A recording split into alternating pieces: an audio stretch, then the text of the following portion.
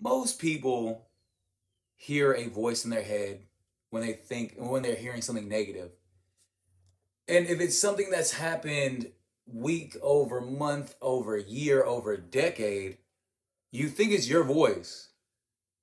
More often than not, it is not your voice. There is somebody in your past, if it is a significant other, if it is a family member, if it is a frenemy, if it is an actual enemy that you talk to more often than not, or their voice resonates or means so much to you. And in the beginning, they were planting these negative seeds. And you would hear them say over and over and over, you will never be able to do that. You're going to just be this way, so forth and so forth. Negative comments. For a while, you only hear their voice in your head of how you can't do something, how you're not good enough. And then as the days, as the weeks, the months, the years, the decades go on, their voice starts fizzling away, and then your voice starts taking over. So all those negative things that they were saying to you, now you were saying in your head, and you forgot the original source. So what I tell a lot of clients to do is go backwards in time.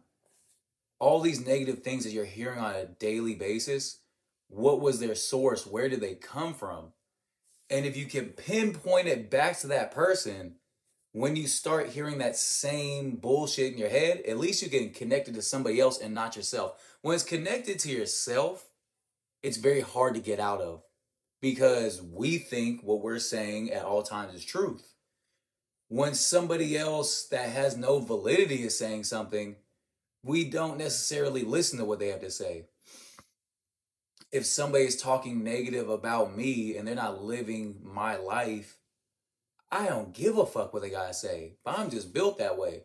My way of helping you is, like I said, those negative thoughts in your head, find the source in which where they started from. Tie that negative saying or that negative voice back to that person. So when you hear it in your head, it's not you saying it, it's them saying it, and you can tell them in your head, fuck off, I am going to do this positive thing. I am going to do great things. So that is a very simple trick that I would like for you to adopt that should help you as you get on in life.